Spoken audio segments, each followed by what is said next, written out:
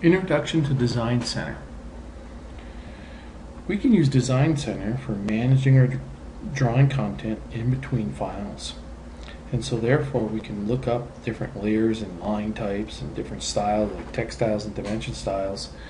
And the first thing we need to do is figure out where to find the DesignCenter. I like to go up to the Insert tab because I'm inserting content. Over here in the Content tab panel, I have DesignCenter. I click on DesignCenter and it loads up the DesignCenter dialog box. And right off the bat, it opens up. I have three different tabs. The Folder tab, I have Open Drawings.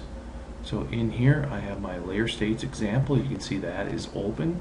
I come in here to my layers and I can copy this into any particular drawing that I have.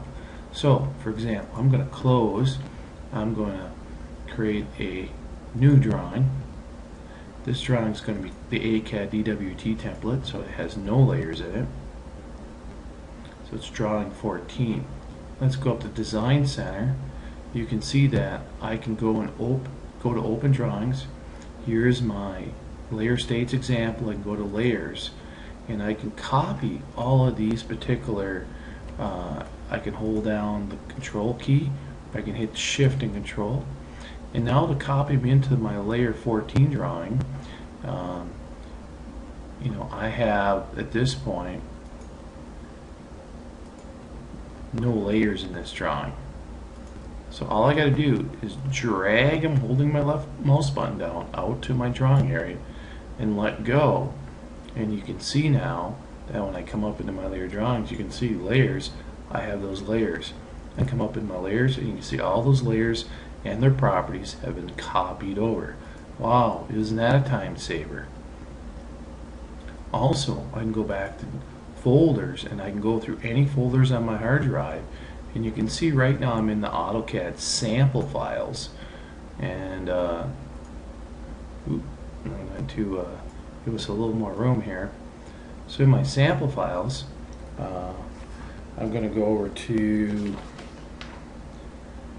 my mechanical sample.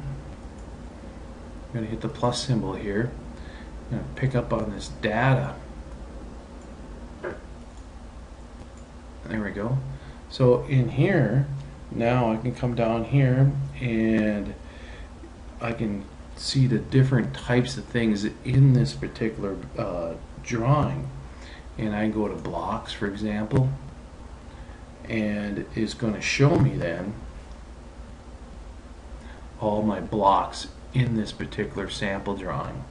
And here they all are. And so if I want any of these particular blocks, all I have to do is highlight it, drag it and drop it in, and boom, I have one of those blocks in my drawings. So my DesignCenter is a very powerful tool. Once again, I find it by going to the Insert and going to DesignCenter. I'm going to double click out here and you can see I brought in that I-beam. It's a very handy way. Plus at this time I already have all those layers copied in. So in a matter of no time I've created all those layers, and I brought in some content that I drew once before.